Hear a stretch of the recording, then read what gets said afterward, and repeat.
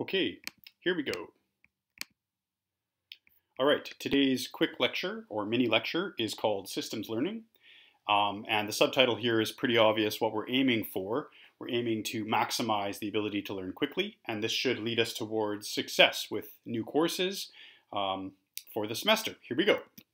So one of the main things that we're looking at here is the idea of critical thinking, because anytime you enter a new class, or in fact you enter a new situation, you might have to assess what's going on around you and adapt your thinking methods. This is one of the most important mental flexibility skills that is really sought after these days in new employers.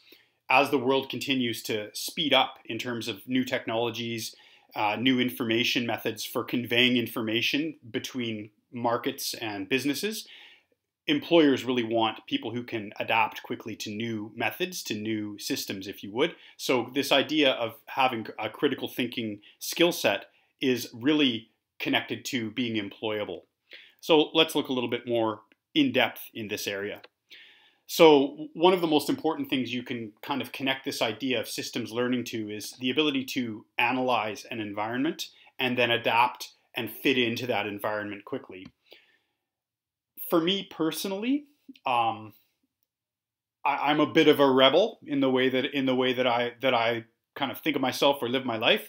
But nevertheless, if you can look at a new space that you're moving into with a shrewd and intelligent mindset, and then figure out what's going on around you, what are the rules that are in place, or the systems that are in place, the guidelines that are in place, and adapt yourself to work within that environment, you're going to have a better chance of being successful. So some people kind of think, oh, I don't want to fit into a new system. I want to stand out.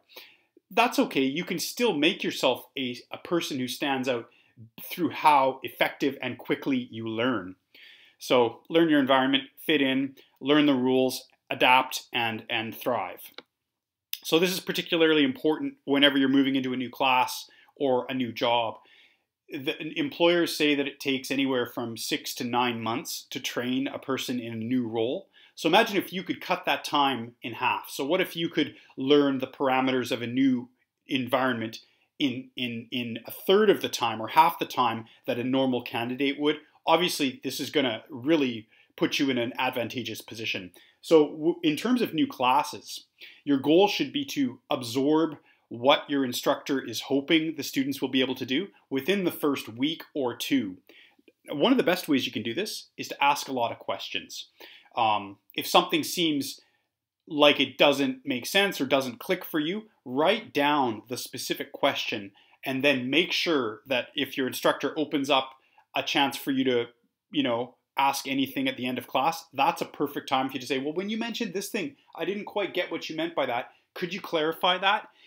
Most instructors are very open to new questions, questions from new students. I am in my classes, so make sure to write them down and then ask them. So another idea here is being deliberate. So when you're moving into a new environment, even just reminding yourself, hey, this is a new environment. I'm going to have a lot of information coming at me. How can I capture the information?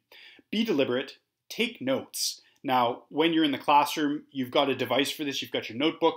Maybe you've got an iPad or some sort of a technological device to help you capture information. Use whatever works for you, but try to capture the details so that you can review them later. Because the amount of information coming at you at the beginning of a new adventure or endeavor or opportunity, because there's so much information coming at you, unless you have a really great memory, you're probably going to miss some things. So by being deliberate, by taking notes, by reviewing that later, by trying to crystallize that and rewrite it, you're going to improve your ability to maximize the new learning, the new system, the new environment. So one of the things that I always notice as an instructor when I'm looking at a new group of students is I'm always going to be looking to see who stands out as being engaged in the learning process. People who engage become stakeholders. A stakeholder is someone who has skin in the game, if you would, someone who is committed to the process, someone who is buying in and trying to find their place and contribute. That's the main point, right? Contribution. Can you add something? And when I meet a new group of students, there's always going to be a few members who stand out. And immediately I kind of think, okay, that person's kind of like going to become a leader within this class. And they're going to take on a high level of stakeholdership. I find the best way to do that is through being open-minded. So this is another synonym for mental flexibility. If you're moving into an environment and you're open, you're like, whatever's coming at me, I'm going to try to take it in. I'm going to try to absorb it. I'm going to try to write it down. I'm going to try to organize it and memorize it later. So by having that mental flexibility, you stand out as a stakeholder. So these are kind of 4 different ways to look at critical thinking and leverage it towards fitting in a class or maximizing and increasing your employability when you finish your upgrading or your studies in university. And then let's take a minute now. So just take a minute on your notebook, try to write down, brainstorm if you would, different types of systems that we might find in our daily life when we're moving into a new environment that we have to learn quickly. Okay, so obviously I'm just going to push on with my presentation, but if you want, you can pause the video and do your 1-minute brainstorm now, and then we'll move into looking at some systems that you might encounter at Vancouver Island University and specifically in my classes. Okay, so here are some examples of systems that you will likely have to adapt to and learn at VIU. First of all, we've got VIU Learns. Now in all of my classes, I use the VIU Learns portal as a textbook, a digital textbook.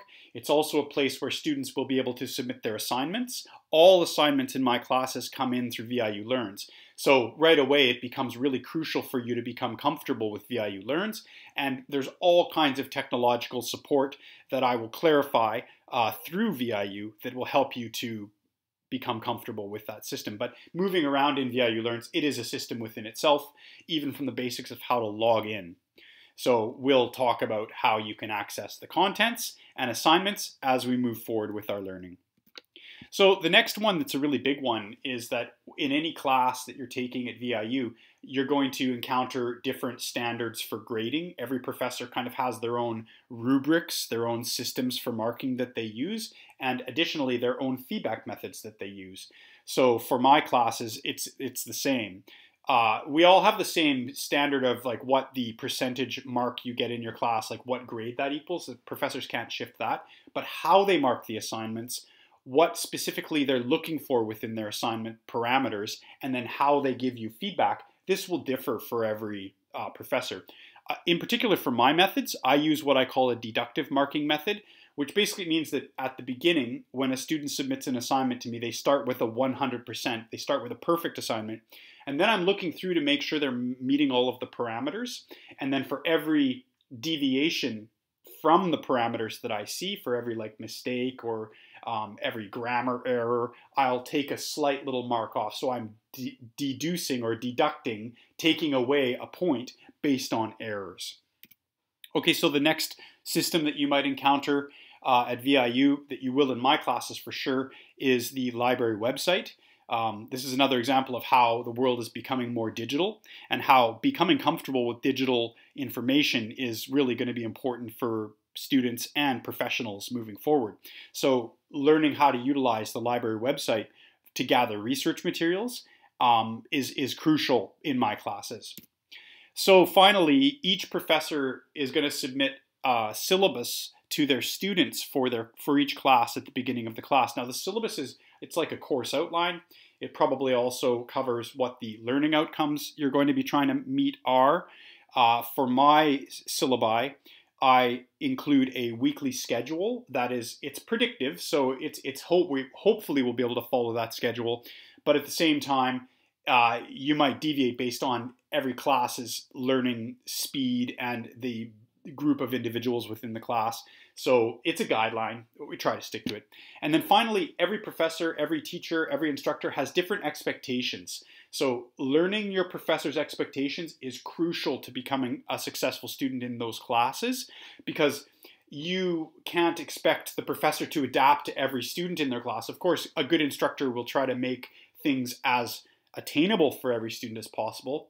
But if every professor has a class of 90, for example, my classes are usually around 26, but some of the full-time courses up the hill in like biology or in English, first year English, they're really big classes. So the professor can't change the lessons and expectations for each of the 90 students. That's madness, right? So students do have to kind of figure out what the professor wants or what the instructor wants.